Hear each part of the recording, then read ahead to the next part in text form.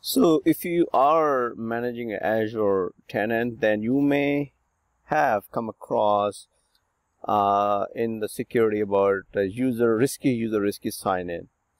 If you have seen it, then you might be wondering where this is coming from, right? What does it really mean? How does it happen? And why does it happen? What's the difference between risky users and risky sign-in and risk detection, or user risky detection? There are three options. So if you're managing Azure environment, is something you do have the visibility.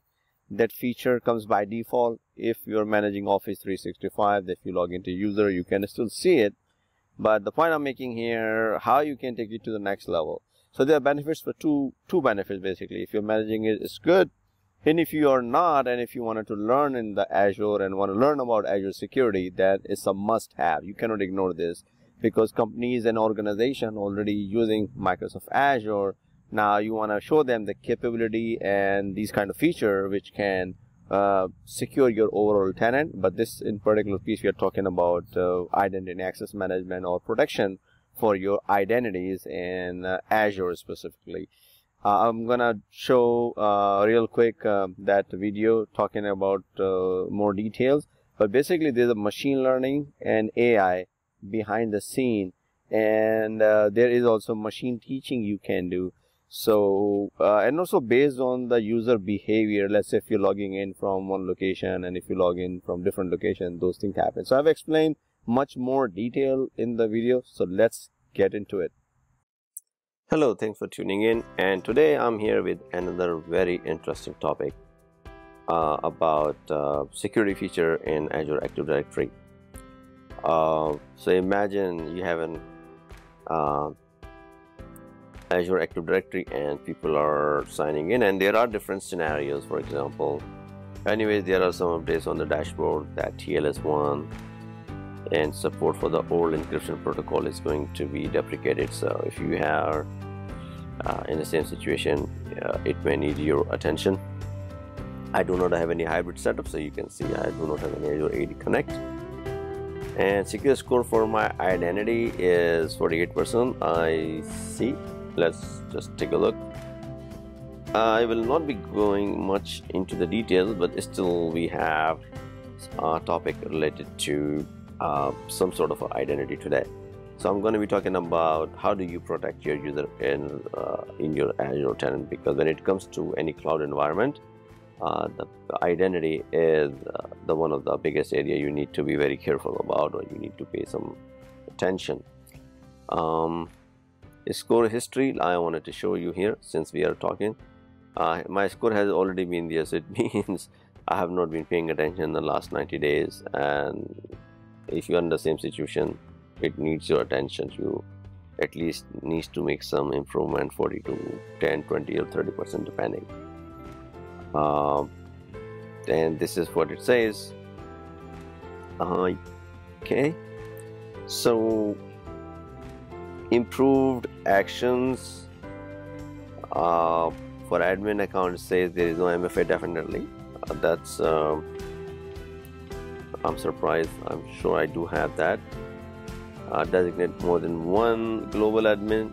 Yes, so that's something I don't have. I know about my tenant. Do not allow user to grant consent to unnamed, unmanaged locations. Yes, so this is important. So again, I can go on and on. Maybe there are a ton of videos required for that, but we will talk about risky user, sign-in user, and risk detection, because this is important. How do you secure your identities in Azure? So this is very common than attacks on the user ID and credential leaks, and this is usually happens. So that's why you need to make sure your user accounts are secure. So I don't see anything here because my tenant looks like there has not been something what I remediated back in July. It shows me here, and then I do not have much things to here. and user. So there are different categories, for example, risky user versus risky sign-in versus detection. So these things help you when you log into your tenant. It will give you the visibility, hey, if there are any risk detection. So let me give you an example. How does this thing work, risk detection? For example, if I go and pull the data from last 90 days, I do not have any risk. What it means, if I'm Adnan, if I'm logging in every day from my location, New Jersey, and if I happen to log in from California, detection will happen because of my user behavior logging in every day. If my behavior of the login has changed, there will be a event trigger and it will detect it. Same thing will apply to any other thing which has not been a normal behavior. If that behavior changes, it will appear here as a detection that something the system, the artificial intelligence and machine learning has detected based on the machine learning of a user, and thus triggered got alert. There are scenarios where it can be false positive, but we'll leave it for some other time and discussion. But that being said, once the risk is detected, which unfortunately I don't see it, and I cannot show you here. Let me see if I can, and then I can go more into the details. I can go to all of them. So here are all the risk detection type. For example, the one I just covered, it account suspicious sign in. It could be activity from an anonymous IP address, for example, same scenario. If the admin confirmed a user compromised, we can talk more later. Anonymous IP address, a typical travel. Again, if I'm here logging into California or China or other part of the world, a trigger will be triggered. So these are the detection types basically, and machine learning is working behind the scene, and when it happens, it will make that user, it will make a call and appears here, which unfortunately I do not have that. And based on that, it will tell you the details about the risky user sign in and all the details, where the user is logging in from which device and all that stuff. So that it has a pretty nice there feature which can show you all that stuff. So maybe if I can show you something here, let me try, because none of the events has been triggered and I'm showing you live here in my lab or my production tenant per se, I would say. At least it should, I do have one more area where I can show you some of that stuff, but let's see. I have all these detection type enabled, password spray again. So you gotta basically enable these things in your tenant regardless, and I can tell you within a couple of days you'll start seeing it.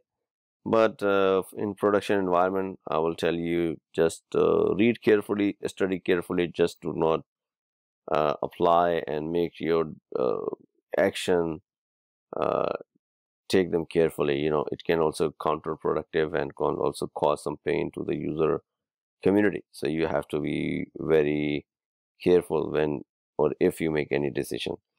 So I did not find any risk sign in and risky user.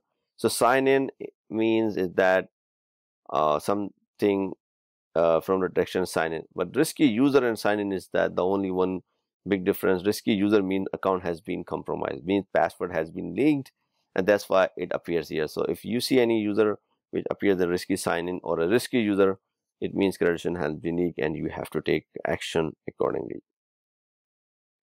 Now, one of the thing I wanted to show here is about the user's audit log, which I can go back and show you from here, which can give you the sign-in details about me logging in. And these are the signing logs basically. So I can cover more in the future. But again, sign-in logs give me the idea about a user logging in from different location and IP address and everything. So as you can see, it has for the last 24 hours. I can go for a whole month and it will give me the location or the location which I've been logging in mostly. And that's another good area you can start investigating for a particular user. If the user is going to log in from different cities or different countries, it will show you all the failure and success. So this is pretty nice tool. Go use it, leverages. It's a Microsoft Azure Active Directory. One is the one security one I told you. This is for the monitoring, and maybe I'll plan on putting some more videos. So stay tuned. I'll see you in my next video. Thank you and bye.